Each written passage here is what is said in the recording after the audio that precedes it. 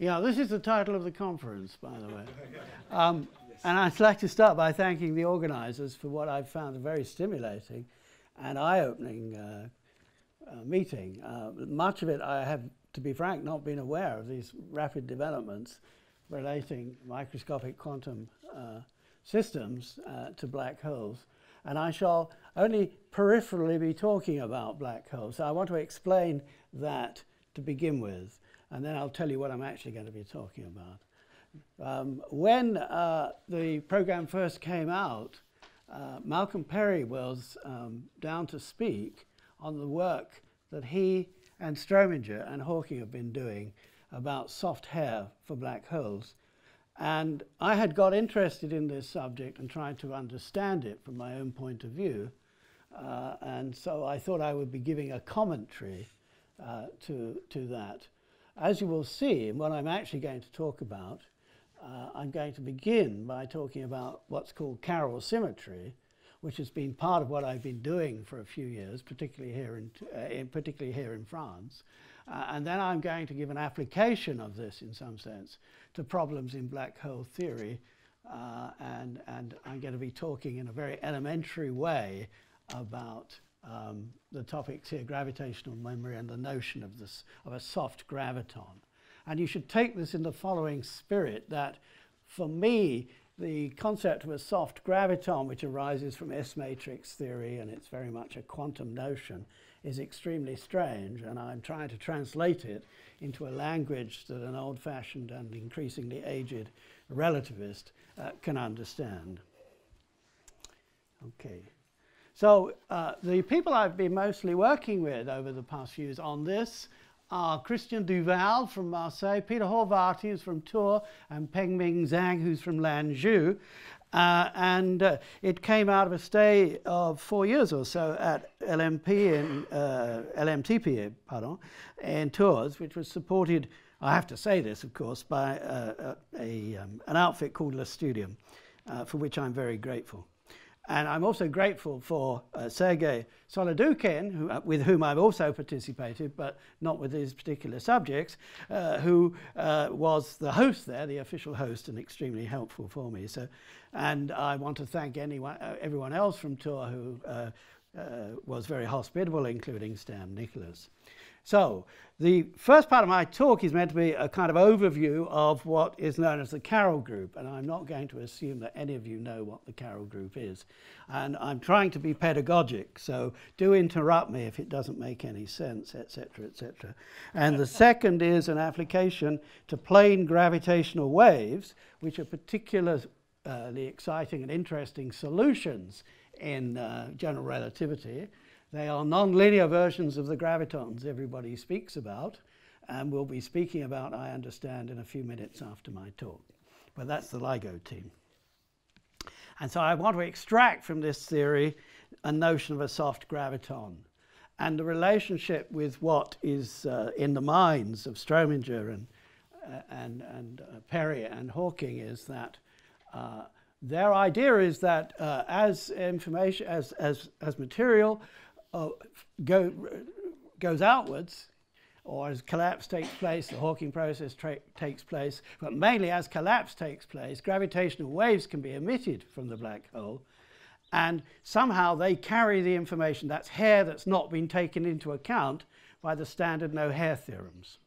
So what is that hair? What is it, and can you use it to unravel or measure things about the interior of the black hole? That's their program.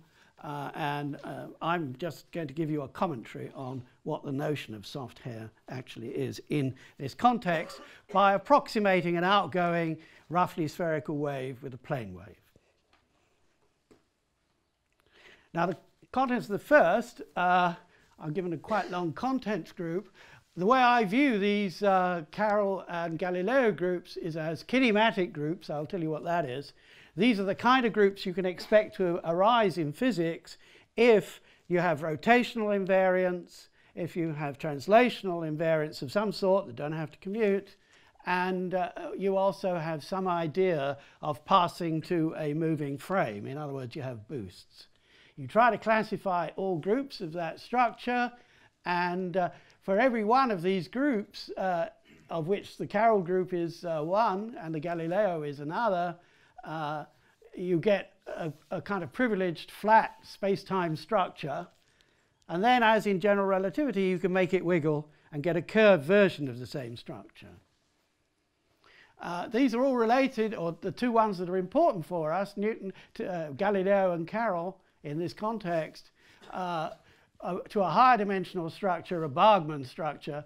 The Bargmann group is that extension of the Galileo group that you need to take into account when you consider boosts, because Galilean boosts act on the wave function by a phase, as well as, of course, a shift of the arguments of the wave function. And so there's a bunch of other groups which leave invariant these structures. There are various isomorphisms, which I'll mention en passant. But the interesting point here is the BMS group is a version of the Carroll group, and that's how I came to it. Now, the BMS group is a group of asymptotic symmetries of space-time and is intimately related to the kind of soft physics, if I may say so without being pejorative, of Strominger and Perry and Hawking and many others, of course. Then I'll give the applications, and I have in mind as applications what I've said. Okay, so our idea is to look at non-Einsteinian relativity.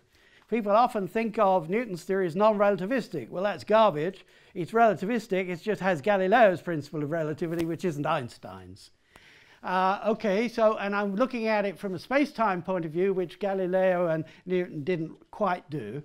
And in our context, the principle of relativity involves the notion of the invariance of physical laws under passing to a moving frame, and we're going to interpret this as a symmetry of some kind of space-time structure.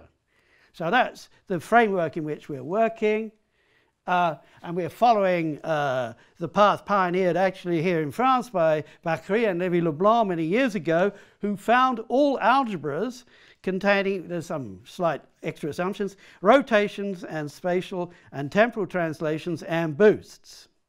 And all of these may be regarded as the Wigner-Ioannou contractions of the two de Sitter groups. Now, if we weren't interested in boosts, we'd be doing something that was done many years ago by Klein and Helmholtz. We'd be classifying Aristotelian spacetimes, as they're sometimes called, because the three congruence geometries are basically cosets which include rotations and boosts, rotations and translations. And if you just set yourself up to make a space of that sort, which was called the axiom of free mobility by Helmholtz, you land up with the three congruence geometries we use in Robertson-Walker. So now we just add the time direction and see what we get. Okay, well, here's a diagram which explains this lot. So they found basically 8 of these groups. Actually, they confounded these or conflated these two. They didn't distinguish between ADS and DS, but I have done. So this box, these vertices, show you the big daddy up here and arrows going away, and the arrows are contractions. So, for example, you can let the velocity of light go to infinity, and you get the Newton-Hooke group. More familiarly, you can go along this direction and get the Poincaré group by allowing the length scale in the ADS group to go to infinity. And once you've got the Poincaré group, well, if you let the velocity of light go to infinity, you get the Galilean group. So most of those you're familiar with. There's a sort of reflection in this plane here, because this is negative lambda and this is positive lambda. But what about going this direction? Well, the one that I'm going to be talking about is the Carroll group, and that's when you let the velocity of light go to 0. And that could have many applications. Okay, so that's written here in terms of what you need to do. Newton-Hooke, you have to be a bit clever about taking lambda to 0, but you also take c goes to infinity. And so you get the time, and that time is related to the period of an oscillator. The oscillator being a regular oscillator in the positive lambda case, in the negative lambda case, and an upside down oscillator. So these are how it goes. And actually, there's a certain duality between the Galileo and Carroll groups. You can think of it this way. we all know that we have a light cone in Einstein's version of relativity. What you can do is open it up like this. This is Galilean physics, where you can travel as fast as you like, or you can close it down, shrink it to a line element, and that means you can't travel anywhere, actually. You've got absolute space, so you can't move. Here you've got absolute time. Now, each of these has a space-time structure. And there is a duality which is really inverting, as we'll see, passing from the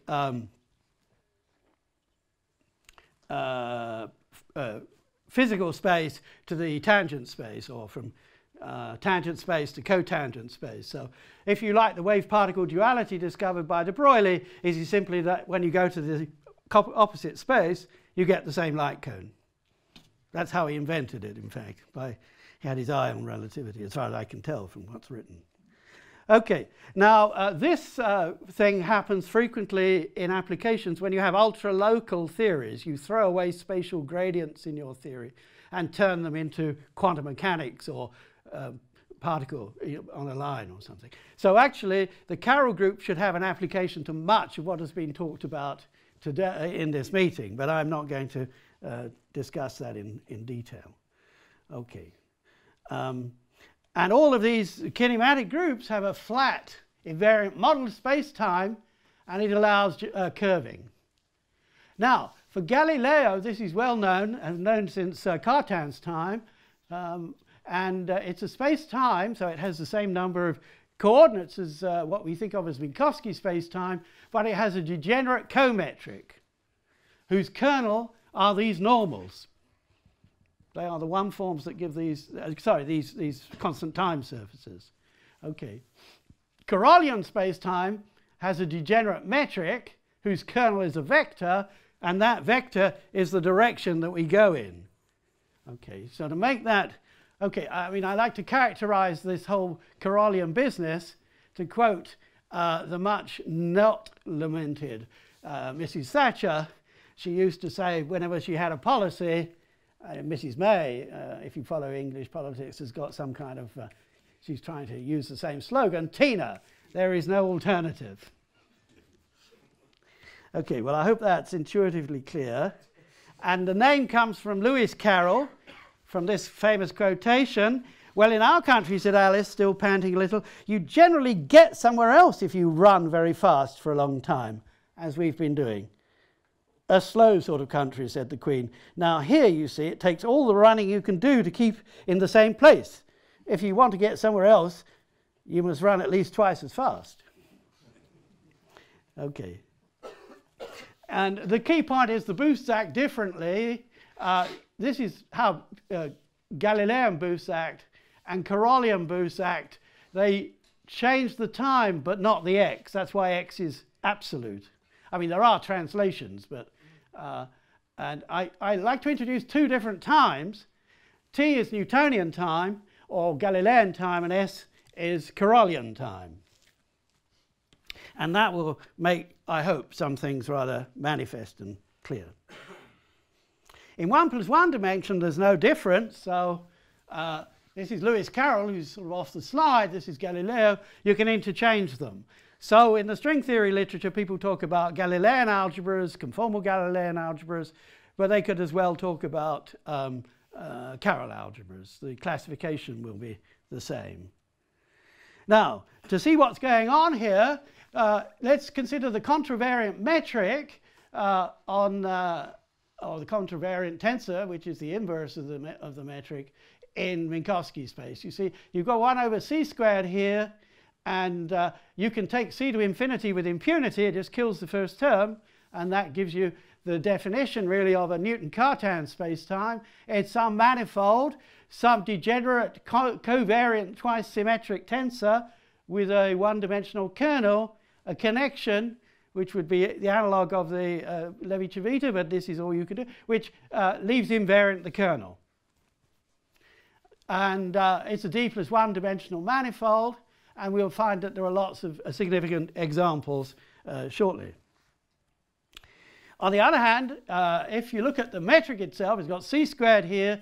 It's no good taking that to infinity, but you can take it to 0, and then you just lose this slot here. And that motivates the definition of a Carrollian space-time as a quadruple with C, this degenerate metric now, a vector field, and a connection. And you'd probably want the whole lot to be left invariant. Okay. So those are the basic structures we'll be thinking about. And the new one is Carrollian. The standard flat case is pretty clear, and it's easy to check that this is part of the isometry group, which is infinite dimensional. That is an arbitrary function of the spatial variables. Will still leave nothing invariant. And if you want to get a finite dimensional group, you can restrict this, but then you've got to demand that it preserves the connection. So the standard translation in affine space is preserved. That restricts F, and you get this finite dimensional group sitting up here, which was invented by Lévy-Leblanc actually before the classification. There are other guys who were active at the time. I think it's there's somebody called Sen, and it was part of the sort of fact that mostly what people did in the 60s was group theory and particle physics. So anyhow, so that's the picture here. And all kinematic groups have a description in terms of Lorentzian geometry in 4+1 dimensions. And that's what's kind of interesting. And that's what's going to come in with the gravitational waves. Now, everybody knows about Kaluza-Klein theory. So you get ordinary Lorentz geometry by doing going down on a translation. Now, Newton-Cartan space-time arises from a reduction of a null translation, which we'll see in a bit more detail. I don't know who, this was first seen by Christian Duval and colleagues who were trying to understand Galileo invariance in a nice way, and has come to be used in the supergravity theory in more recent times. Now, you can think of reduction as push forward if you know any geometry, and the other thing you can do in geometry is pull back. So if you want to make a a cheap reputation, you start pulling back and pushing forward, and you get something new. Carrollian space-time arises as the pullback to a null hyperplane.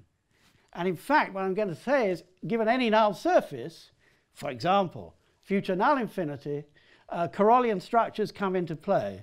And that's why a lot of people have been doing Carrollian physics without calling it that. Okay. Let's see.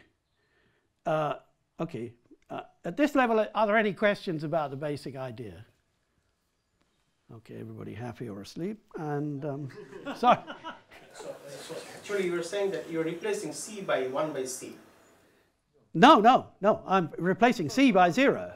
No. For the Carrollian, it is C goes to 0, and for the Galilean, it is C goes to infinity. Exactly. So C goes to, somehow it is invertible. Means there is some inverse. Well, it's not quite invertible. You see, this duality. It's just reversing the arrows. Yeah, that is what I'm asking. Is some subgroup of SL2Z actually acts on this, and it goes to C, goes to 1 by C. Okay, let me answer that now in the next few minutes. I'll tell you how it looks like, perhaps in more precise ways. Any other? If pushing forward and pull back is going to be important in the future of your talk, maybe you should re-explain non-experts what it means really. You are not going, it's just... Okay. I'll draw, okay. Well, the basic point is that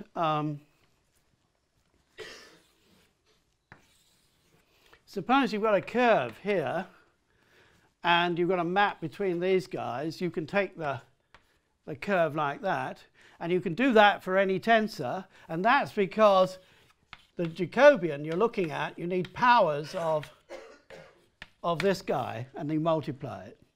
It doesn't have to be invertible. Okay? On the other hand, if you've got some gadget here, you can pull it back here, but what you need is this thing the upside down way. And that means that you can pull back covectors. Okay. And for example, if you have a map from a manifold here into some other manifold, let's say this is space-time and this is some submanifold, you can now, because the metric on this gadget is covariant, you can pull it back to here. Okay? And so the induced metric on a submanifold is the pullback onto the submanifold of the metric in the big embedding space. Okay? And to say it's a null surface is to say that when you've pulled it back, it has less than maximal rank, one less than maximal rank. It's got a light cone structure. So let's take a null hyperplane. A null hyperplane looks something like this, and there's a definite null direction on that. And that's the zero. That's the guy along which there's no alternative. If you want to stay there, you've got to travel at the velocity of light. Is that okay with everybody now?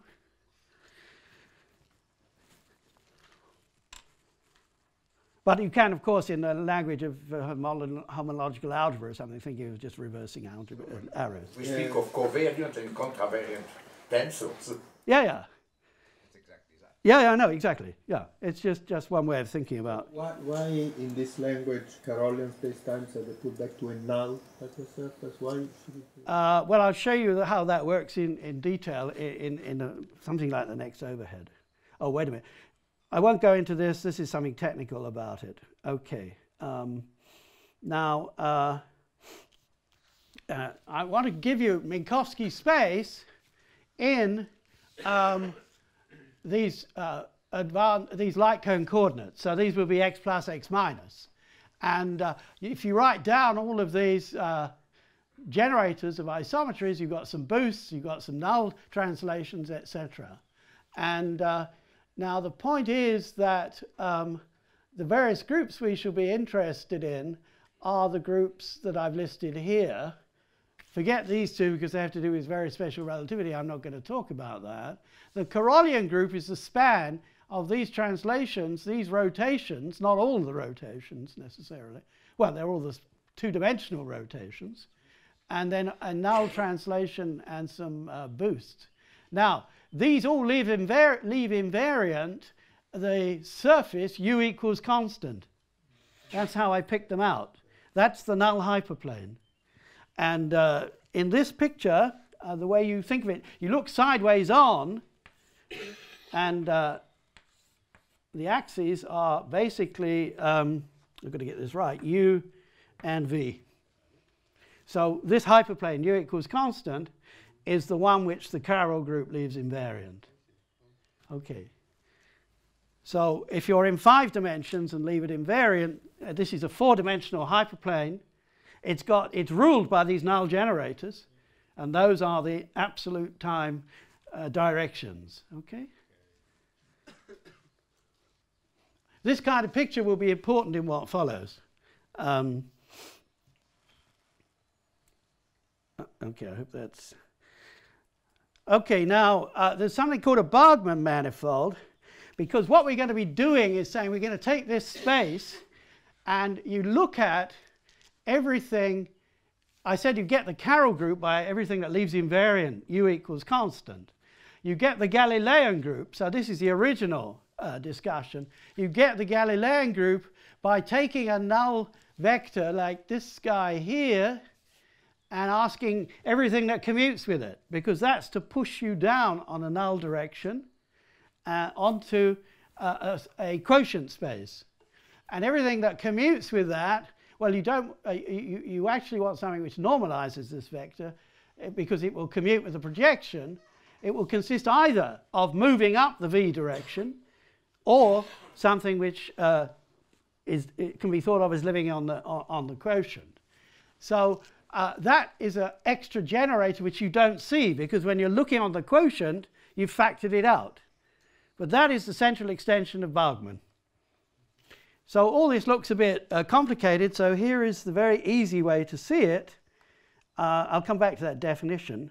suppose you want to solve the massless wave equation in, in 5 dimensions with one time. Well, the massless wave equation is just this operator here. Okay? This operator, this is just d2 by dt squared plus a spatial thing. It's just the way you write. And this guy is just the regular Laplace operator in 3 dimensions. Why are there 2 phi's? Typo. All right, I hadn't noticed that. Yeah. It's actually on a function phi. I beg your pardon. Okay, now if you Fourier transform in this v direction, which I'm now calling S, so S is my Carrollian time, then I get a psi of x, t and x. It's a triviality to see it satisfies the Schrödinger equation. And we all know the Schrödinger equation commutes with Galilean transformations up to a phase. That's the Bargmann group. If you threw away the phase, then you get the Galilean group. So these 3 lines with this typo corrected are all you really need to know about these sophisticated ideas. This is why Newton never saw the Bargmann group, or neither did Galileo. They wouldn't even think about it. It's a phase that's invisible unless you're in quantum mechanics, and it's not really there. Okay. Now, so the standard Newton-Cartan structure, which is to have time and space, is obtained by pushing forward the flat Bargmann structure to the quotient, sometimes called the light-like shadow. So you think of all of physics in this 5-dimensional world just projected down by light rays onto some screen.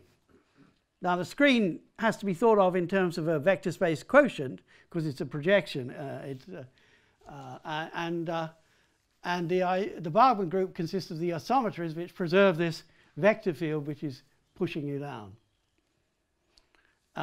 You can also obtain the central extension of the conformal Schrödinger group, which is the symmetry of the free Schrödinger equation, which people are interested in, by considering conformal transformations of this Bargmann structure which commute with the projection. So it's a nice language for discussing these sorts of things. And you can make it wiggly by defining a Bargmann manifold as a triple, BG and Xi. And basically, a Bargmann manifold is a manifold with Lorentzian metric and invertible, that means, a null vector field, which is covariant constant, or parallel, as they say, with respect to the Levi-Civita connection.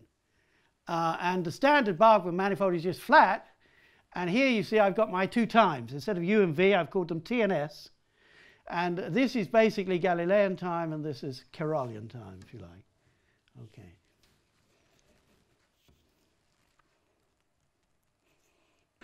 And the standard one is what I've just said. You just take the flat one. But if you want a curved one, you get, so the standard, to say it again, Carroll structure is obtained by pulling back the flat Bargmann structure to a null hypersurface. Okay. Now there's one distinction between the Carroll group. As you well know, you could discover the central extension of the Galilean group purely algebraically. You just add something to the algebra and get it to close, and check your Bianchi, your Jacobi identities. The same kind of arguments will tell you that there is no central extension to the Carroll group. It's more or less what Souriau did. Yeah, I think so, yeah. Although, of course, he did it in such a language that no human being can understand. No, it's quite close to what he did. Yeah, okay. Okay. Now, you can make non-standard Carrollian structures simply by taking the product of some Riemannian manifold with the reals. You give the metric value 0 on that guy, and you give this, you choose any metric you like, which is Riemannian, and that will give you what you want. And now you have to choose a connection, and one way would be to choose the Levi-Civita connection associated to this space. So those give you some interesting examples, and here are, or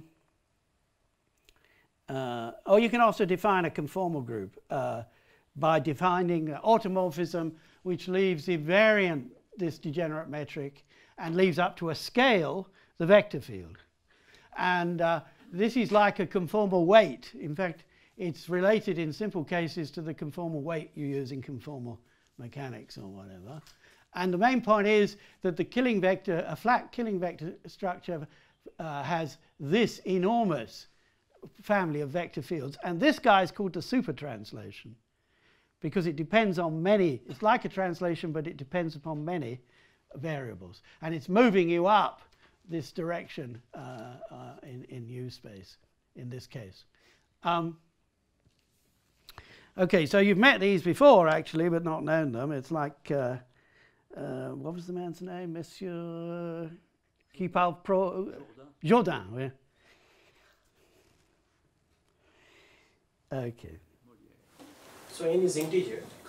You can take your pick, but it's just, you know, conformal weights can be anything you like.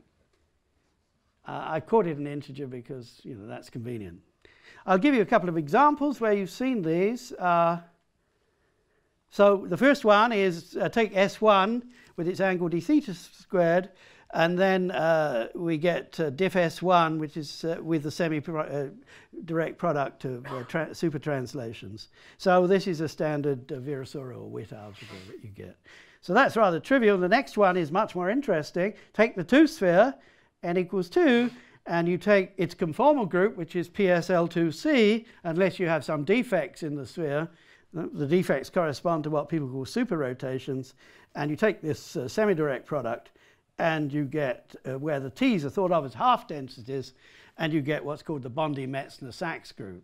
So that was discovered quite independently of these considerations by considering asymptotically flat manifolds in general relativity and containing radiation. The asymptotic symmetry is much larger than the Poincaré group, which was anticipated. And so you can think of the theory of asymptotic gravitational radiation as basically the theory of the BMS group. The super translations act on the null generators. So you should think of, if we've seen this picture in this talk, in this conference. This is Scri plus. It's a half cone. Here are the null generators. You can think of this as a line bundle over S2.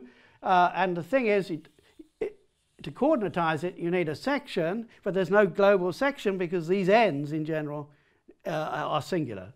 If you're actually talking about a real physical space-time, this is a singular end, so there's no way of defining what the origin is of these generators, i.e. what the zero section is. And equally well, you cannot make a correlation between the generators here. So the asymptotic symmetry group of a general space-time will be expected to be BMS in the future and BMS in the past. Now our friend Strominger... For four-dimensional. For four-dimensional, yeah. Higher dimensional, there's no such thing. The asymptotics are different, but I live in 4 dimensions, right? For this talk. Yeah, I mean... that's a problem with I think the Hawking, Strominger, and Perry proposal. It's one of many. Another one is they believe that there is a rule for making this and this an isomorphism between them. I don't understand the rule, but they refer to the god of the subject, Demetrius Christodoulou. So. And if anyone understands him, talk to me quickly. It's existed in all dimensions. You can define it formally, and I once did. And you can define it superversion in all dimensions. But the trouble is that to make it really work, you've got to know that there are solutions of the Einstein equations which have sufficient regularity that this is a legitimate symmetry. Okay. And it's been established more or less incontestably that this is not generically the case in higher dimensions. I missed. That means actually... Which symmetry are you... BMS symmetry. Oh. So the S matrix in principle should be BMS times BMS, right?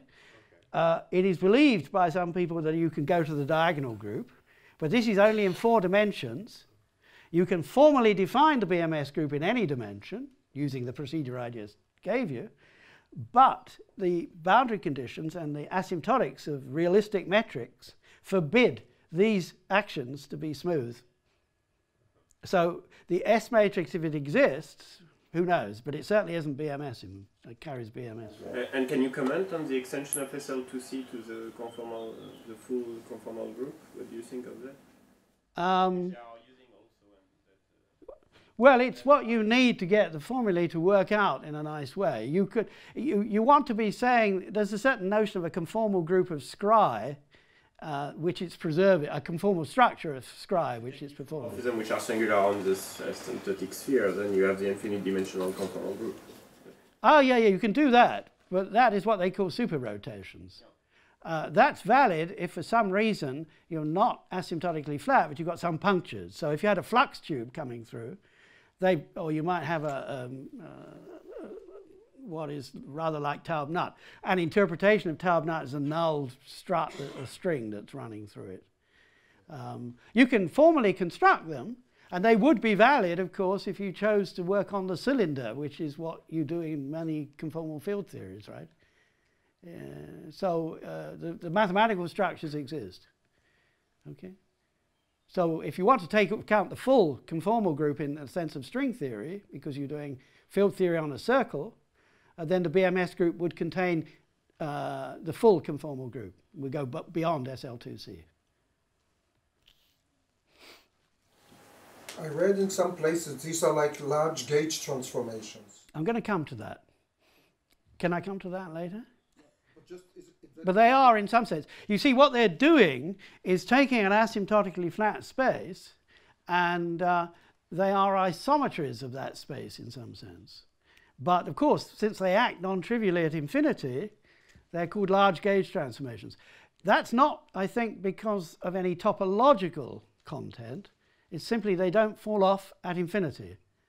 And I'm going to come back to that very point at my last transparency. So they could take a configuration with finite action and make it infinite action? Well, this is all Lorentzian, and actually, strictly speaking, the action is garbage if you're in Lorentzian space. So it wouldn't...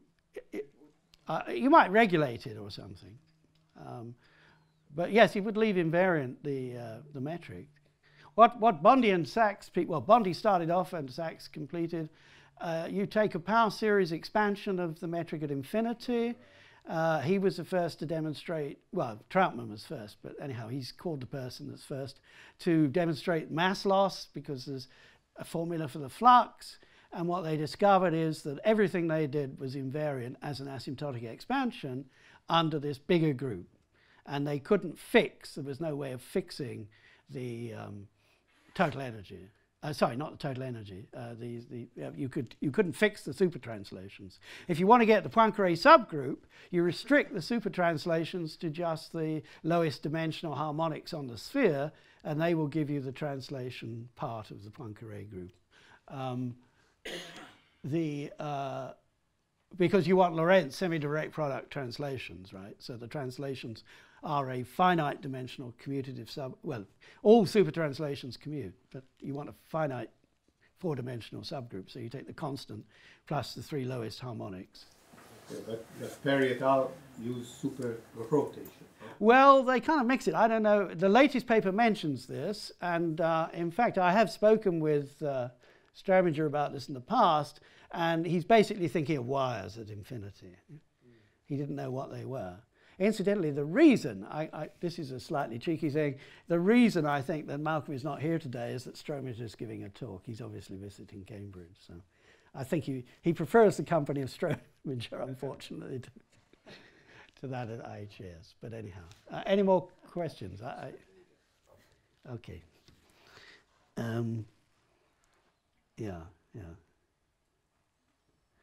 Yeah, there are various ways of weakening this. There's something called the Newman-Anti group, but it's a bit technical. I think I want to pass on. I'll just comment that these symmetries arise in a wide variety of circumstances. We've seen BMS. They arise in tachyon condensates, because in a tachyon condensate, particularly if you're taking strong coupling, it means that the brain is getting very close to being light-like, if you think of the tachyon as a coordinate of the brain. And so strong coupling emerges as a Carrollian limit of the world brain theory. This is something I did ages ago with these people, Hashimoto and Ye. You can construct Carrollian theories, invariant theories, using, in fact, Surio's method. We used that, and we got various interesting things, including the Carrollian massive particle, and we also got out of it at some stage the null string or Schultz string.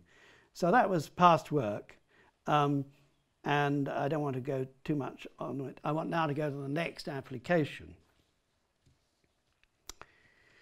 Okay, so what is a plane gravitational wave? There are various definitions, one of which is these are vacuum metrics with a covariantly constant null vector field, and they admit a 5-dimensional isometry group, which is the same dimension as the isometry group or the symmetry group of a plane electromagnetic wave.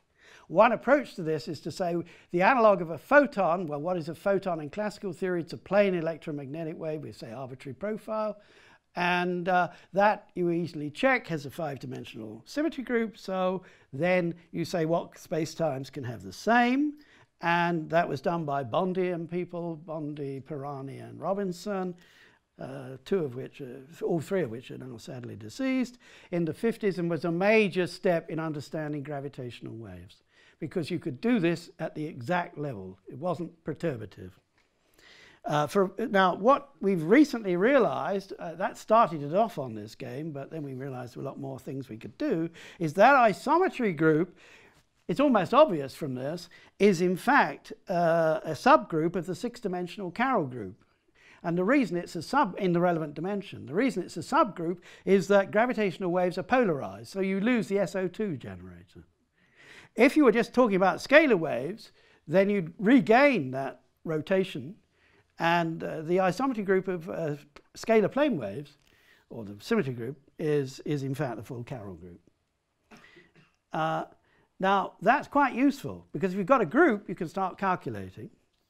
I'll just remind some of you of the importance of these gadgets. They admit a covariantly constant null vector and spinor.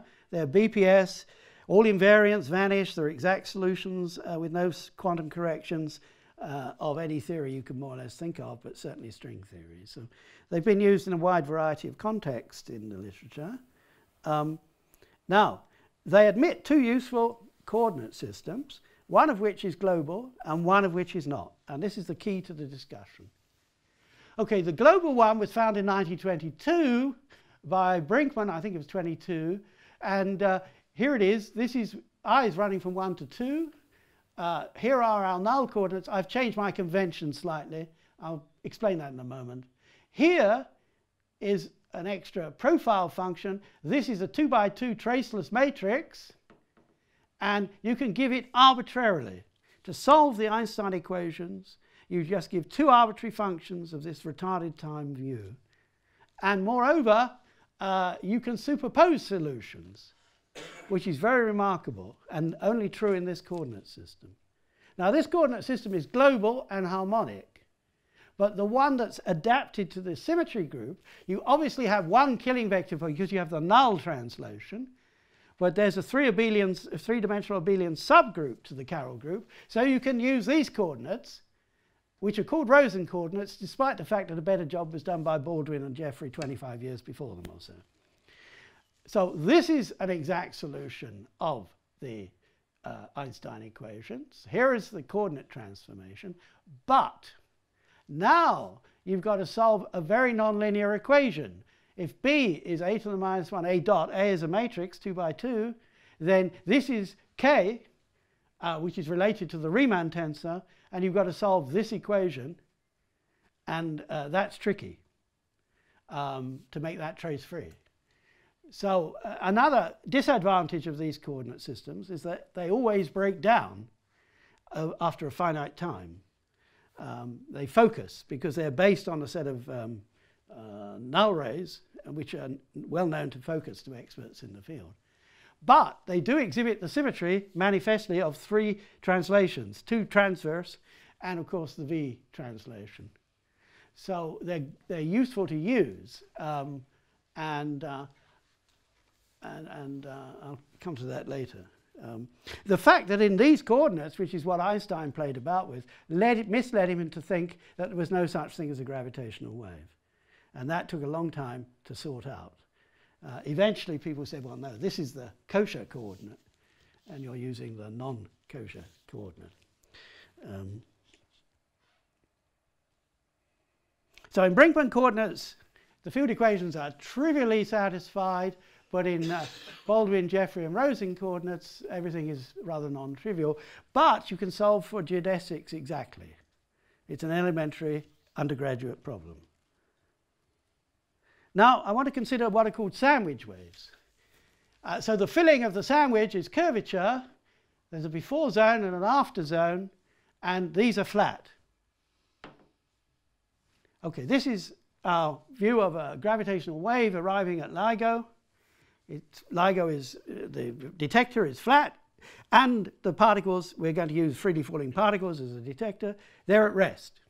The wave comes through, and then it gets to the after, the particles then find themselves in the after zone, and they in general will be moving. And we're going to study that motion. Now, for technical reasons having to do with previous papers, my V is in the opposite direction to what it has been on overheads, but it doesn't matter. V shifts you up and down here. Okay, so the amplitudes here are the cross and plus amplitudes, and they vanish outside a finite interval. That's the definition of a sandwich wave. And what we're going to look at is what happens. Now, it turns out by a trivial application of Noether's theorem that in the Baldwin-Jeffrey-Rosen coordinates, if x are constant before the wave, they're constant for all time. It's just the most elementary result. It has to do with translation invariance. And so supposing that Aij was delta ij before, so you use the same coordinate system, a global coordinate system for 1/2 of Minkowski space. In general, Aij will not be constant afterwards, even though it's flat. If you impose the condition the metric is flat, there's a two-parameter, well, depends on two matrices, but there's a two-matrix collection of solutions, most of which actually focus to a singularity afterwards, which has to do with the focusing effect of the wave. So afterwards, the particles will have a non-trivial time dependence. And that's how you could deduce retrospectively what the wave was. That's the important point. It's related to what's called the memory effect, and I've got a few more slides about that. But if everybody in LIGO went to sleep and then woke up and said, by golly, that wave must have passed, our measurements were off. As long as they'd left a few free particles, then you could reconstruct what had happened. Well, reconstruct some things. Okay. In theory, but in practice... No. In practice, this is on the verge. As a matter of fact, you know, with LISA, they may see these effects. It's all very debatable, and it's all at the limits of technology. The description I'm giving you is very simplified. Okay, so that's, broadly speaking, the gravitational memory effect. Now, different authors give it different names. A particular case which started this off was given by the postage stamp man Zeldovich and his colleague Polnareff. I realized the other day he actually lives quite close to us in Cambridge. He's down at Queen Mary College. I don't know where actually his house is, but anyhow. This was explicitly pointed out by Zeldovich and Polnareff in this paper here. And now the trouble is here that they use the words permanent separation.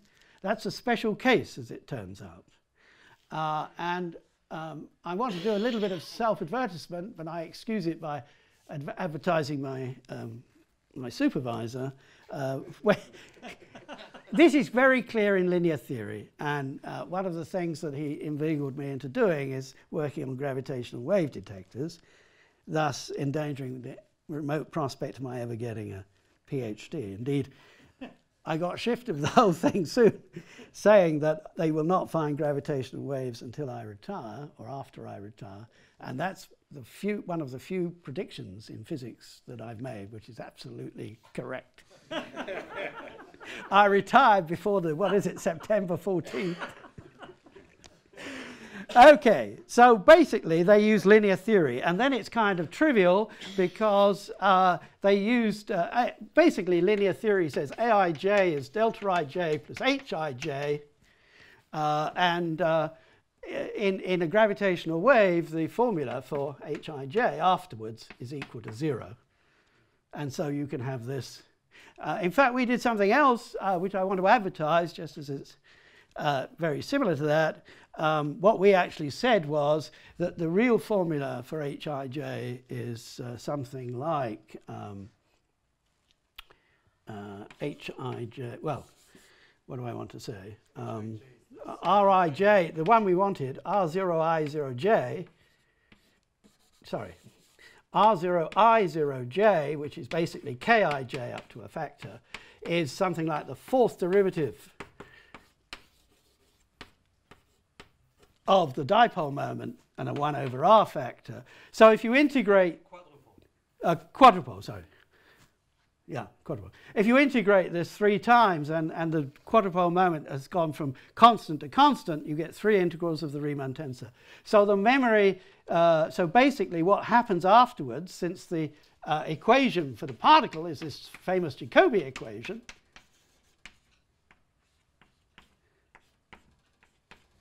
xj xi equals 0. This is the equation we heard in the lecture earlier. Sorry. Yeah. You see that by looking at this particle, you can deduce this. I mean, and it involves integrals, and so we were interested in this relation. And it's quite clear from this equation that the generic motion, once this is finished, is linear in time. Now, this is all perturbation theory, but we can reproduce this absolutely precisely in the formalism that one has. Incidentally, there's some people who call this a permanent change of space-time, and this comes back to this question about big gauge transformations. I don't think it's a change of permanent definition, a change of space-time, because it's flat afterwards and it's flat before. But perhaps you want to refine your notion of what a space-time is and use a privileged coordinate system. Okay, you could do this with optics. I won't spend too much time on this, but sorry? The cases when you have at the end the particles in relative rest. Yes. That requires fine-tuning. It does. Fine-tuning the wave profile. Exactly. Yeah, and there's a story there. We've done a lot of numerical computations, or at least our colleague Zhang in Lanzhou. And the trouble is that for the ones we picked, they were always moving.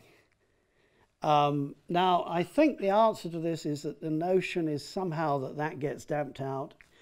Zeldovich and later Braginsky and Kryschuk seem to think those were not so very important. But so in that case, there is zero energy transfer. Yeah. Yeah, exactly. The energy and then they give it back. Yeah. No, it's a very apposite question. I haven't time to show you them now, but if you read our paper, there are a lot of diagrams of how the geodesics move and so forth, which can be done very easily for certain assumptions. I make the remark here that you can think of photons moving through a gravitational field as moving through a permeable medium.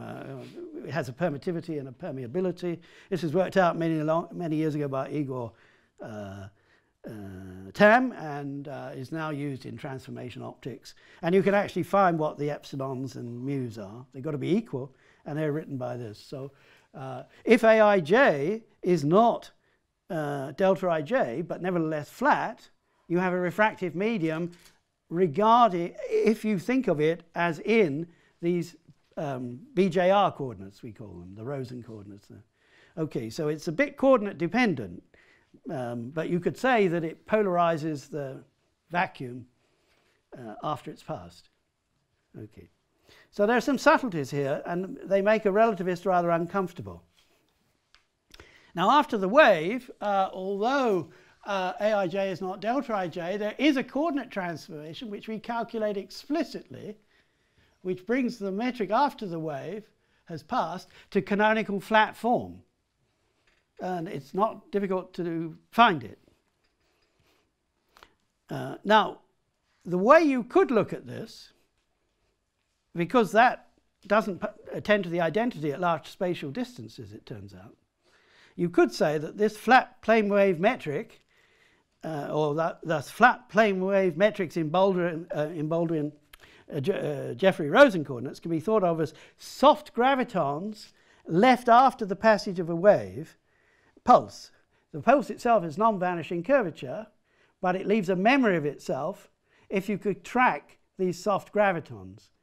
Now, from a formal point of view, these soft gravitons are just solutions of the equation for a gravitational wave. It just happens to be that they're flat.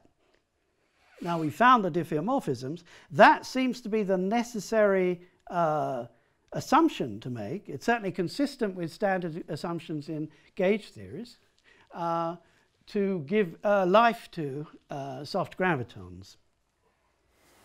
Are there differences in higher dimensions here, or everything I've done here will work in all dimensions. The complications that talked about by, for example, Hollands and others, who is it? It's Ishibashi and Wald, are related to the fall-off of the gravitational field, which is not just power law, but in some cases even square roots and logarithms and stuff like that. So that's a general issue in higher dimensions and would affect any discussion which is not strictly planar. But we don't see that here at all. I want to emphasize that we've said nothing about the sources. I mean, at linear level, that was said in old paper and lots of people at the same time.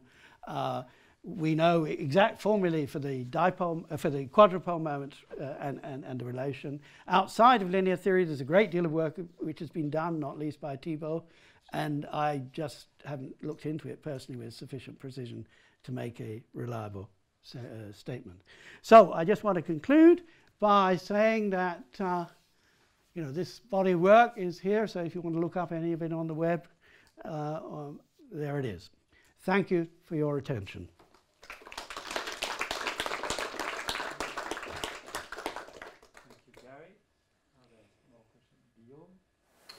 So if you say that the same effect appear in higher dimension, whereas the soft graviton effect is only relevant in 4 because of the log divergence, how can it be really related? Well, strictly speaking, messing around with the BMS group is not necessary for this. You could consider waves... BMS, I'm just talking about this memory effect. No, but the memory effect is where you measure it.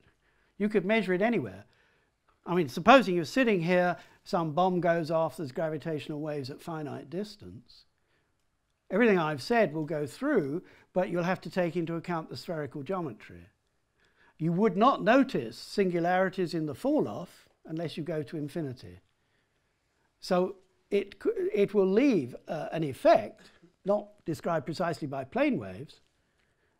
It will leave this disturbed Minkowski space metric.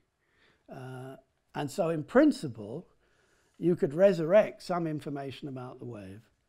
Now, I'm not a great advocate for their program. I've just been slowly working through trying to see if I understand the concepts. I think there's a much more serious question, which is very much the subject of this, has been the subject of this meeting. These soft gravitons are detectable, that's clear, just as you can detect soft photons, because if you had charged particles, the charged particles will get accelerated as an electromagnetic wave goes through. But you're talking about things with zero energy by anybody's definition. And then there's an issue of how much en guillemets information can be carried by something with zero energy. And that's a very debatable thing. Personally, I've never seen a convincing argument either way. But that's what they really have to face up to. Their calculations so far are entirely classical. And I think... Greenberg interpretation tells you the opposite. That is, whatever is really soft is somehow universal, and you just have to define an higher safe observable so that all those things are not observable. Well, that's what I would have said. I mean, that's the standard Bloch-Nordsid statement, and that's been repeated by Parati recently in forcible terms. So I don't have enough expertise really to claim I understand it, but it's not at all obvious. Maybe I don't remember well, but I thought in a recent paper by Strominger, so that's why he was moving into superrotation? Well, I'm not sure what his motivation is, but I wouldn't mess with superrotation. Yeah, that's it. I think myself. They don't correspond. You know, Andy has a thing about the conformal It's a group. way to put in something, Yeah. right? Yeah. I mean, Andy has a thing about the conformal group, and SL2C is too small for him, so he needs the... May I ask one more? I mean, the memory that you are talking about, I think it's related to this time delay that I was talking about. Yeah, no, exactly. If you just go to the impulsive limit of your sandwich wave, Yeah. in which everything is concentrated, you send the sandwich to zero size, but still finite energy. Yeah. No, that's right. Way, then you get this time delay, and I mean, that's in some sense... then you can go to these Eicher-Bussex coordinates, whereas I think for a fact wave you cannot, or it's... No. In fact, I should say that, we have some work in progress on impulsive waves. And in fact, part of this began with a paper of Surya's. So Christian Duval was reading this paper. It comes from the 70s. And Surya considers impulsive waves. And then we got into a nightmare because the theory of impulsive waves, although often used, when you get down to it, is a big mess. And all of our formulae were being paradoxical because everything is non-continuous, etc., etc. So we still haven't sorted that out. But we were precisely trying to get... impulsive waves in the Brinkmann coordinates are quite straightforward. You just put in a delta function, and it goes through formulae. But what Surya had done was to use the BJR coordinates, as we call them. Then the metric is not smooth, and the relationship between them has a discontinuity.